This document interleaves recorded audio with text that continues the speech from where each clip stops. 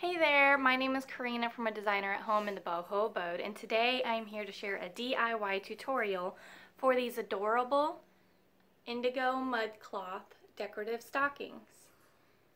So they're made with actual vintage mudcloth, but you could totally pick some up at a fabric store if you'd rather do that. It's got this really cute fringe detail and a little built-in loop. So if you'd like to know how I created these so that you can create some too, please keep watching. I've gone ahead and pre-cut my stocking shapes. I took a stocking I already had on hand and I traced it, and then as you can see on the other side of this one, I kind of just played around with the shape until I got one that I liked. Going back now, I would recommend using chalk or something to do your tracing with so that you have more versatility with which side of the stocking you're going to use. I'm going to try and wash this ink out, but if I can't, because the seams are raw now, I don't want them to completely unravel their shape on me. So I'm going to try and wash that out, but for now I do have these three, and it's okay if there's some ink on the edges because the stitching seam will go in about that far, and then when it's all turned right side out, that's going to be hidden. But if you're going to play around with shape and not just strictly trace out a stocking, then yeah, I would recommend doing chalk or something else that would be easy to brush off and you won't have to deal with that problem.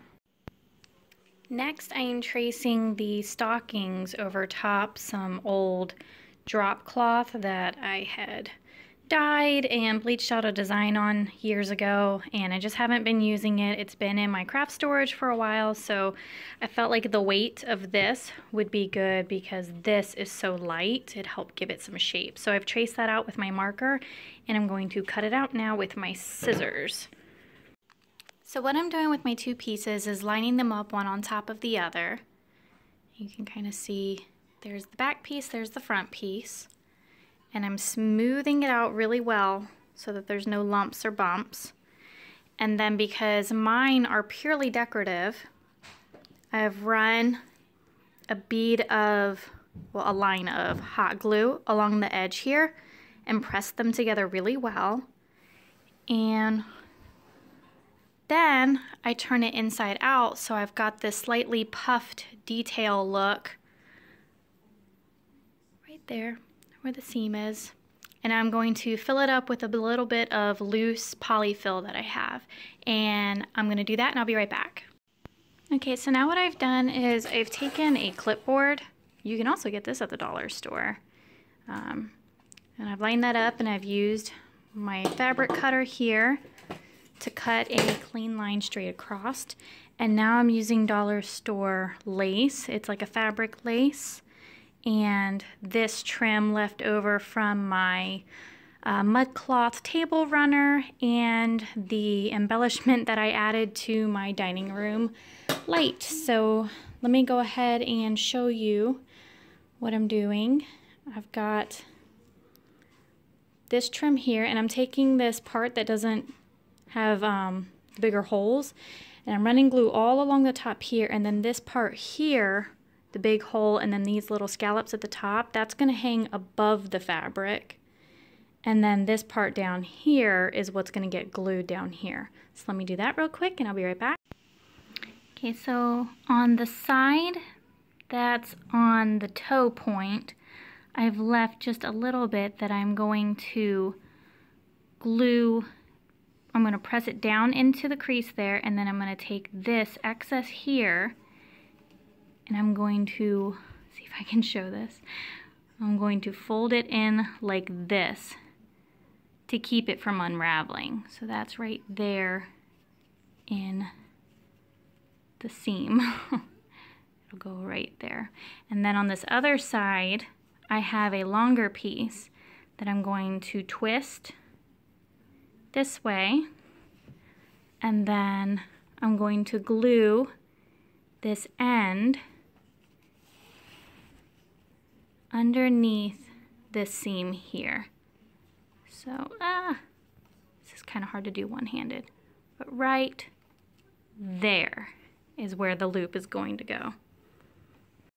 And now that those ends are down, I'm running glue here underneath the lace. And I do small sections at a time so that I don't have to worry about the glue drying before I have the fibers pressed into it.